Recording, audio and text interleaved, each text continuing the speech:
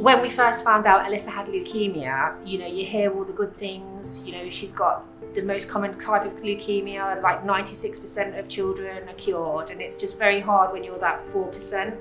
It turned out that chemotherapy drugs she'd received weren't enough to control the disease. In fact, she'd already had a bone marrow transplant previously, and unfortunately, the disease had still come back. She was running out of treatment options, so we're looking at trying to make a new treatment for her. We've taken immune cells called T cells from a healthy donor, brought them to our laboratory, and we've changed them so they can work against types of leukemia that are otherwise difficult to treat.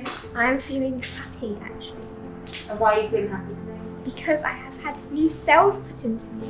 Really? Yes. Wow. Because Alyssa's leukemia hadn't responded so well to the chemotherapy and was quite aggressive, they said, we were kind of talking months rather than years. So then we found out about this trial in Great Ormond Street that was like a lifeline, but Alyssa was already really tired. She'd already had all this chemo, she'd already had a bone marrow transplant, she'd spent months in hospital. So we left the decision to Alyssa. And Alyssa is very mature. She's been part of the discussions from the very beginning. In fact, I remember our very first consultation when I explained the rationale for the study. And at the end of it, I asked her, "What do you think?" And she told me, "I'm not ready to give up."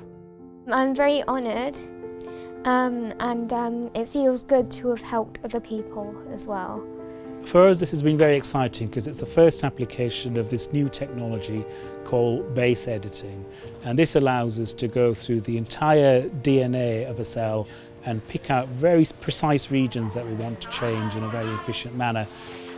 I think I'm just looking forward to us all being at home as a family again together, just doing the things that normally you take for granted, Just to spend time with family and friends, because I haven't been able to in such a long time.